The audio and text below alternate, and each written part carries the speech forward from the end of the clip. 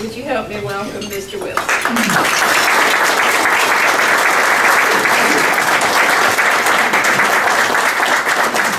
Thank you, Doris. Let me make a comment, if I could, about John Walsh. Is John still here? Gone. John Walsh was president of Friendswood Development Corporation, one of the largest development companies in the world. I built several million square feet of this and that. He built like 200 million square feet of office, 150 million square feet of shopping centers and so forth. And I was able to persuade John Walsh for $1 a year to become our full-time director of the real estate program in Houston, in the University of Houston. A very talented guy. He's raised almost $800,000 for the program single-handedly. But anyway, he's really not going to be dead. One more comment about the real estate program. I called a meeting about 3 or 4 or 5 years ago, I forget when it was, when I was trying to determine if we needed a real estate program in Houston, which I thought we did. So I had Louis Sklar of Hines there, and Ed Wolf, and Gennard Gross, and all of the leaders in each flavor of real estate. There's about 12 there. And we made a presentation, the Dean of the College of Business and I, we made a presentation about an undergraduate program. And sitting at that table, Stuart, they told me, we don't need an undergraduate program. Our people already have a bachelor's degree. We need a graduate program taught at night so that the executives at Hines, for example, that have their bachelor's degree can raise it to the next level. So that's why we have the program that we have, and as John pointed out, it is practice-based. David, I'm so glad to be here at this important group. I'm glad everybody finished eating before I had to start talking. I was first in line. I didn't eat very much because I just started recently a 30-day diet. So far, I've lost 13 days.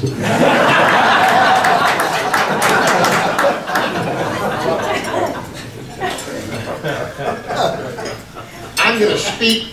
By the way, one thing I've learned, my brain cells come and go. The fat cells come and stay.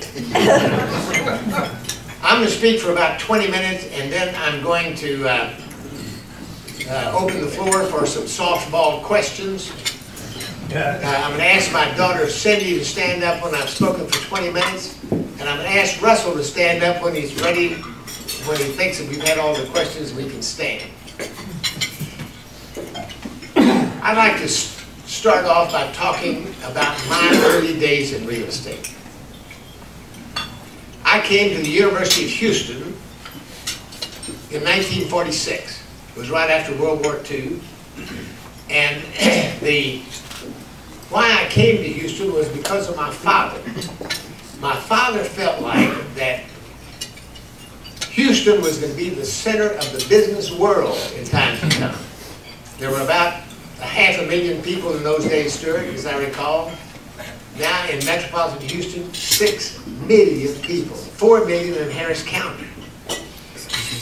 So because of my father, we decided to enroll at the University of Houston, which was only 18 years old, just like me. I was 18 years old.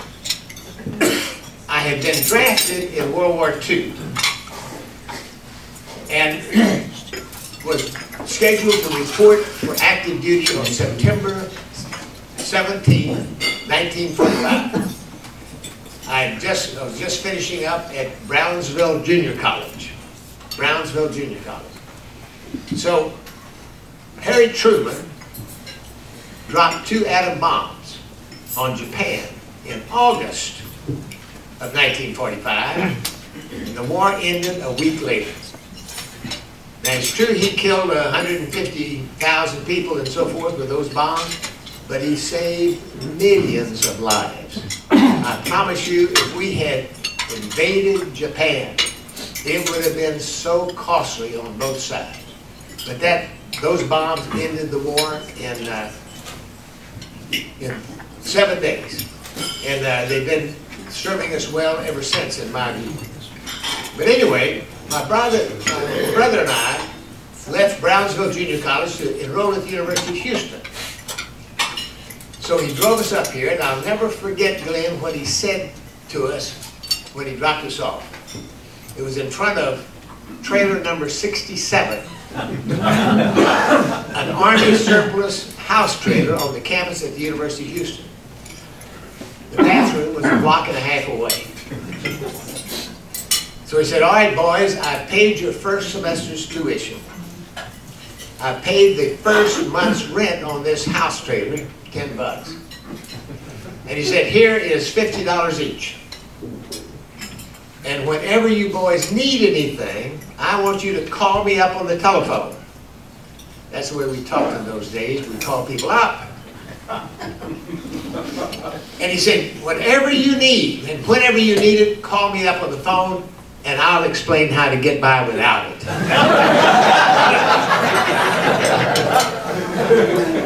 And we've never heard from him financially again, but we got along just fine. In those days, you didn't expect them.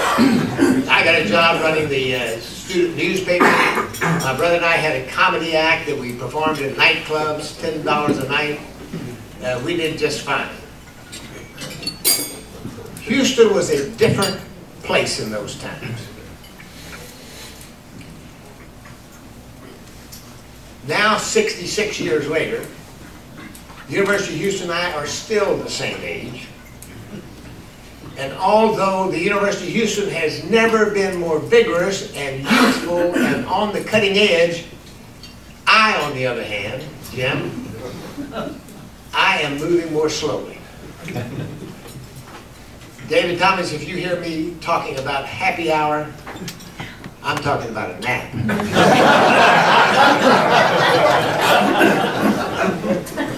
Russell, I never thought I'd say to myself, oh, to be 70 again.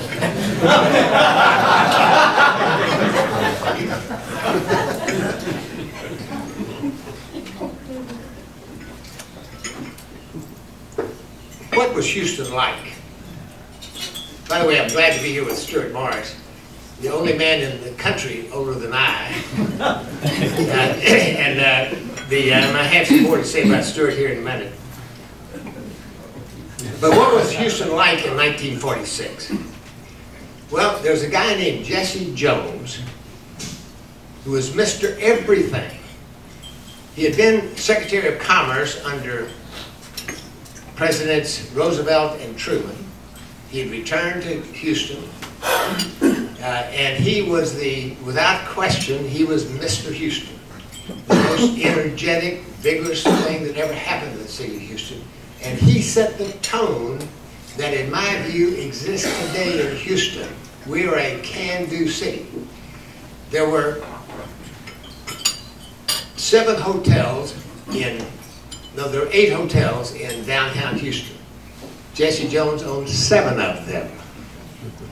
There were 12 office buildings in downtown Houston. Jesse Jones owned 10 of them.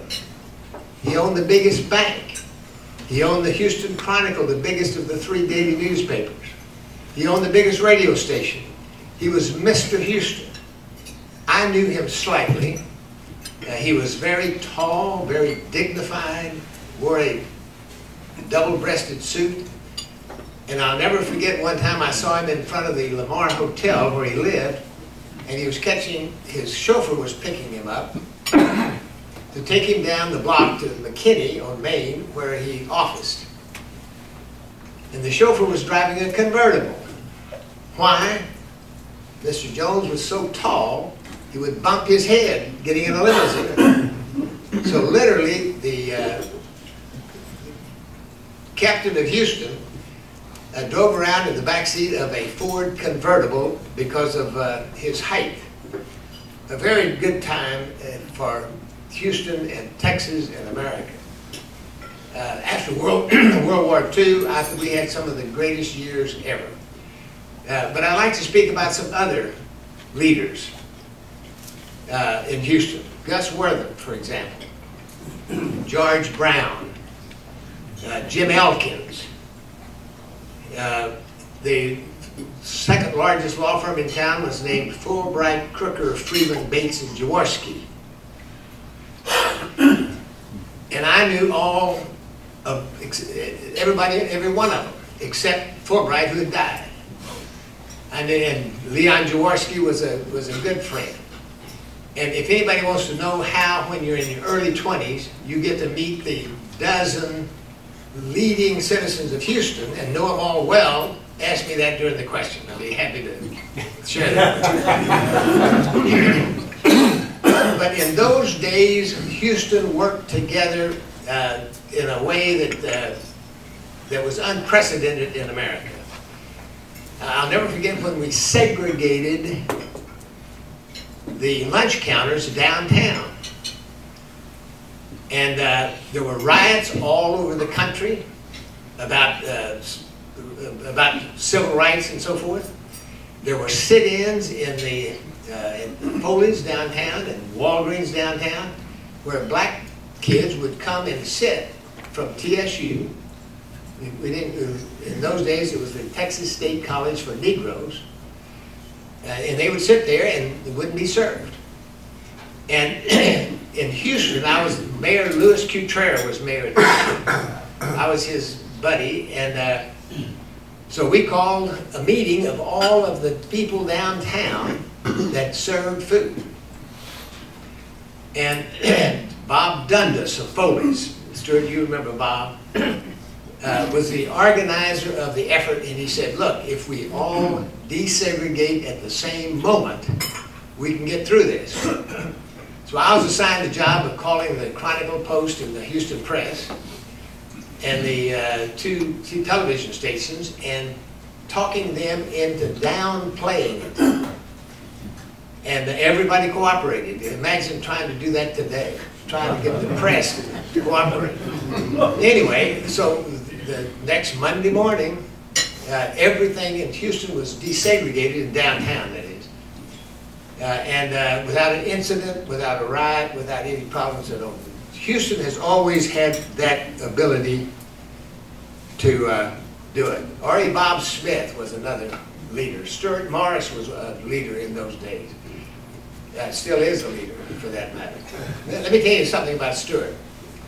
When I first started in real estate development, my first project was Jamaica Beach in Galveston. And I forget his name, but my closer was at the Stuart Title office in Galveston. And in those days, Stuart Title had two offices, one in Houston, one in Galveston, both of them kind of sleepy. And the chairman of the board was Stuart's cousin. And suddenly the Morris brothers, Stuart and his brother Carlos, decided that that company had been sleepy long enough.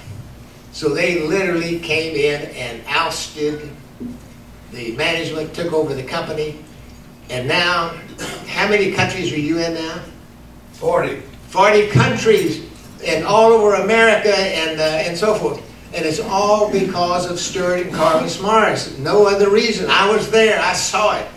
I remember in the early days, it was like, they were like cheerleaders. They all wore blazers. The Stuart Title executives wore blazers. What color were they? Blue, maybe? Royal Stuart. Red. Royal Stuart. Royal Stuart color. And but anyway, because of Stuart and Carlos and so forth, Stuart Title is a giant today. And I'm proud to do business with them. And we closed something last week with you, Stuart. So send me a note.